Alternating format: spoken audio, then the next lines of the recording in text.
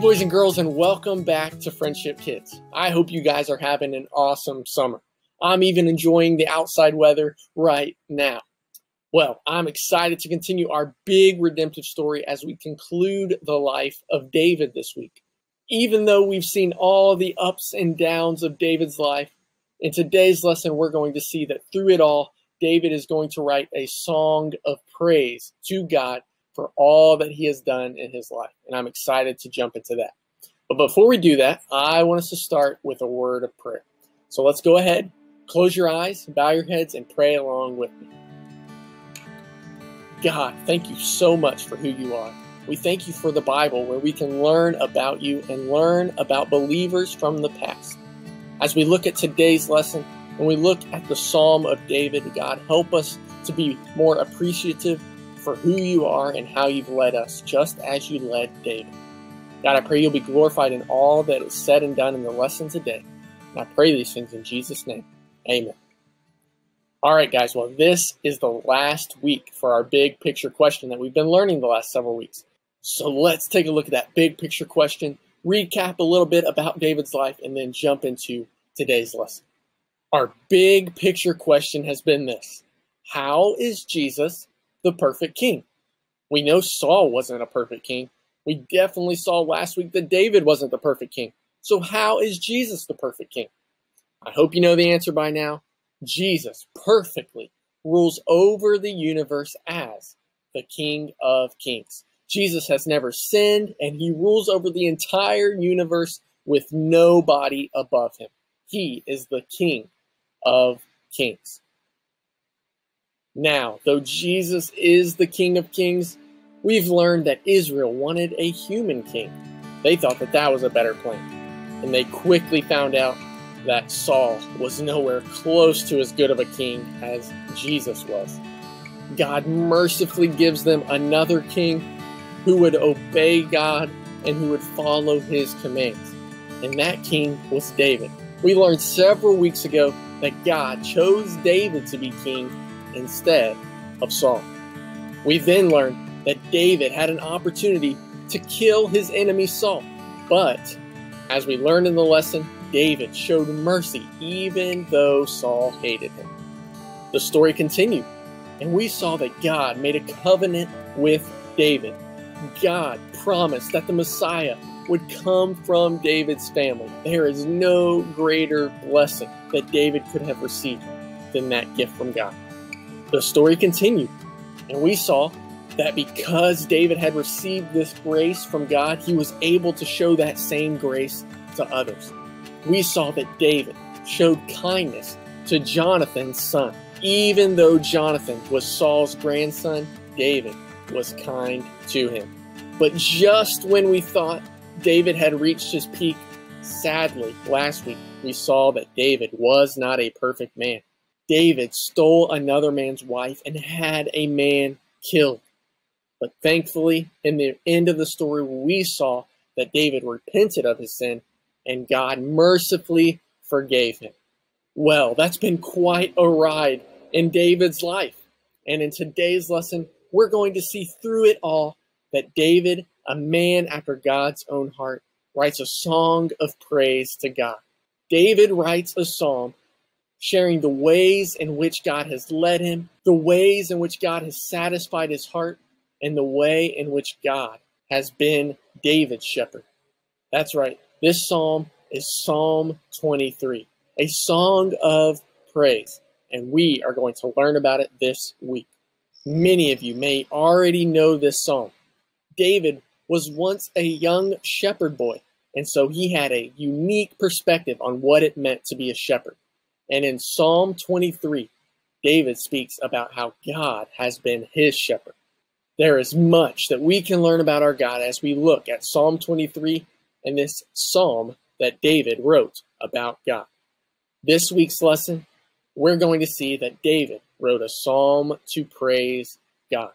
So I want us to watch this video together, learn about our God, and see what David had to say about God being our shepherd.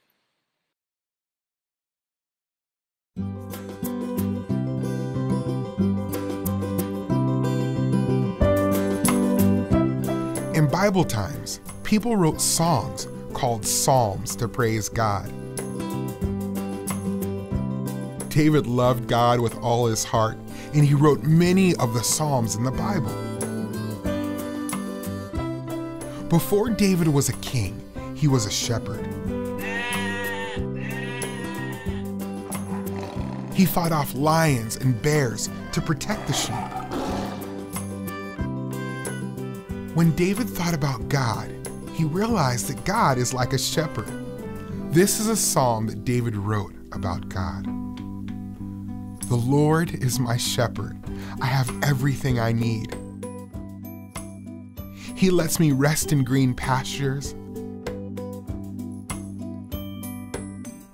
He leads me beside quiet waters. He gives me strength, and he leads me along the right paths for his name's sake. Even when I go through the darkest valley, I do not fear danger, for you are with me. Your rod and your staff comfort me. You prepare a table before me in the presence of my enemies. You anoint my head with oil. My cup overflows. Only goodness and faithful love will be with me all the days of my life, and I will live in the house of the Lord forever.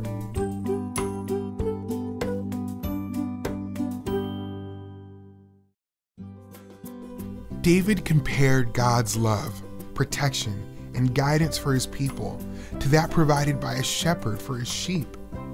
Jesus is the good shepherd. He laid down his life to save people from sin. Because of Jesus, we have hope that one day we will live with God forever. Wow, guys, isn't that really cool? David was a shepherd, and so he knew exactly what it meant to lead, guide, take care of sheep. And because of that unique perspective, he realized that God was the perfect shepherd, and he has been leading, guiding, taking care of David his whole life.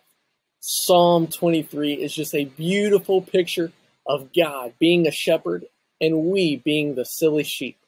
God is the one that deserves the praise as the good shepherd, and we just rest in his ability to guide, provide, and lead us.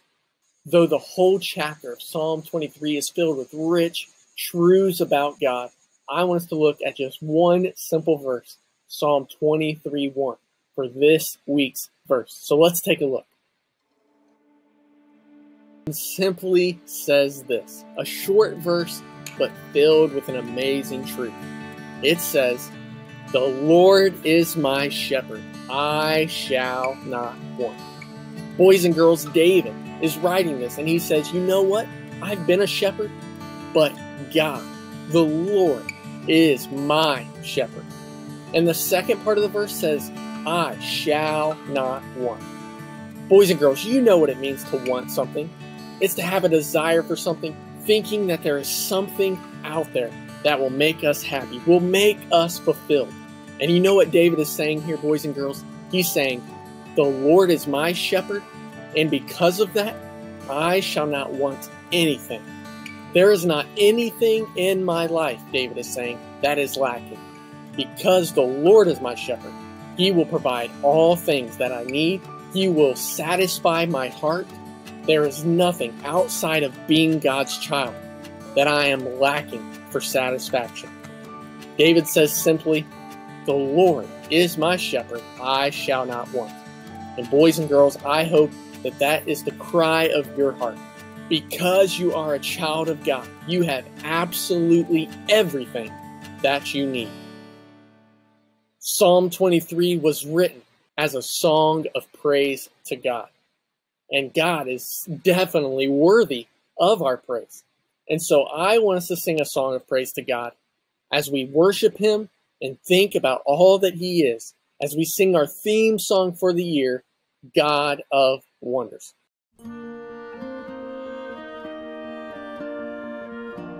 Who is so great a God as our God? Thou art the God that dost wonders. Thou hast declared thy strength among the people. Who is like unto the Lord Most High, who filled the seas and formed the skies, who walks upon the wings of the wind, whose thoughts no man can comprehend.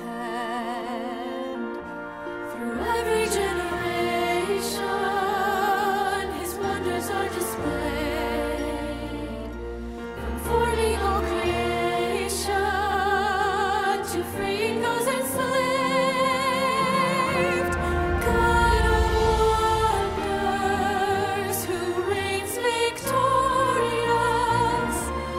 God of wonders, enthroned in praise. All earth trembles before his presence. God of wonders, the Ancient of Days. Lord, thou hast been our dwelling place in all generations, before thou hadst formed the earth and the world, even from everlasting to everlasting, thou art God. From everlasting to everlasting, before the worlds were formed, he always has reigned. Robed in all majesty, holding eternity, he is almighty, holy is his name. God of wonders, who reigns victorious. God of wonders, enthroned in praise. All earth trembles before his presence. God of wonders, the Ancient of Days.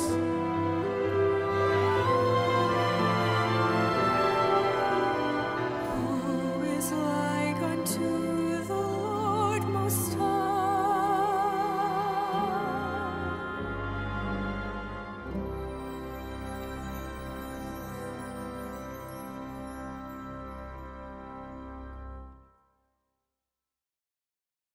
All right, great singing, boys and girls. Let's see what you remember from this week's lesson.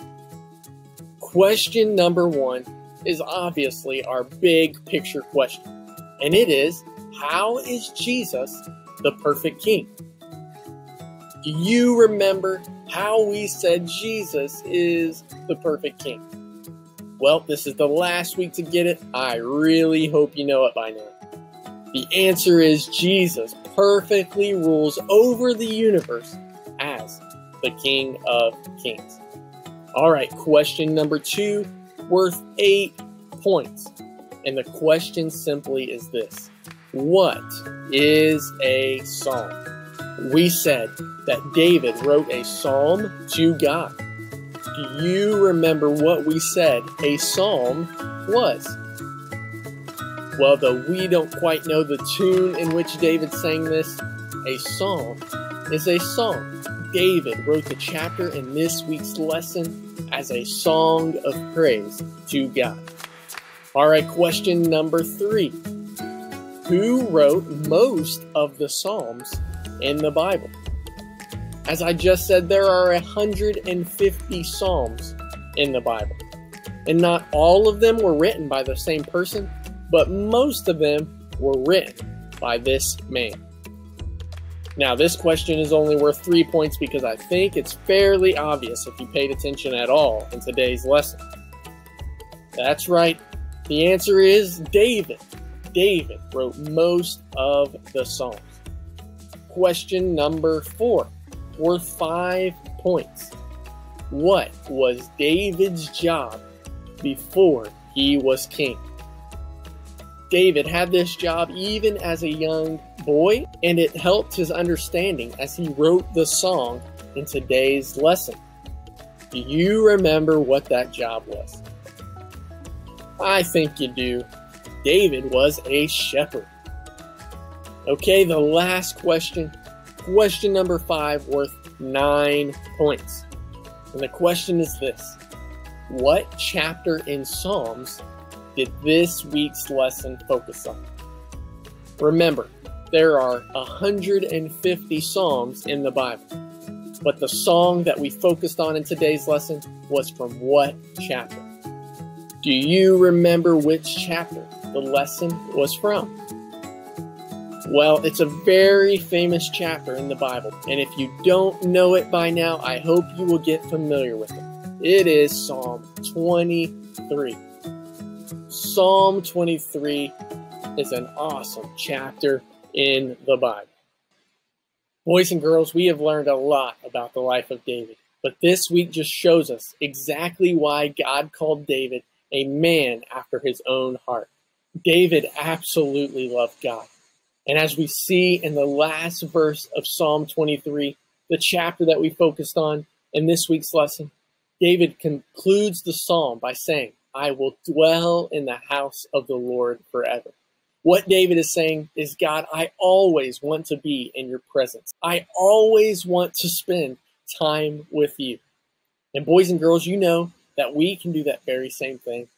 We spend time with God by spending time in God's Word. And we can spend time in prayer. And I hope that all of our hearts are just like David's and saying, God, I always want to dwell. I want to stay in your presence forever. What an awesome goal for each of us, and what an awesome privilege that we have been given because of what Jesus has done on the cross for us. All right, boys and girls. Well, as we conclude the life of David, I encourage you this week to read Psalm 23 for yourself. Open up your Bible, read Psalm 23, and pray from your heart, just as David, the words of that psalm. I hope you'll become really familiar with the words of that very precious psalm. Well, boys and girls, we've concluded the life of David, but just as God promised, the next king of Israel will be a part of David's family. Matter of fact, it's David's son, Solomon. And so I can't wait to dive into David's son and see what God does during Solomon's time as king. But we'll have to wait till next week to dive into that lesson. And I encourage each of you to come back as we continue with our big redemptive story. But until then, have a great rest of your week. We miss you guys. Hope to see you soon. But we'll see you here next week at Friendship Kids.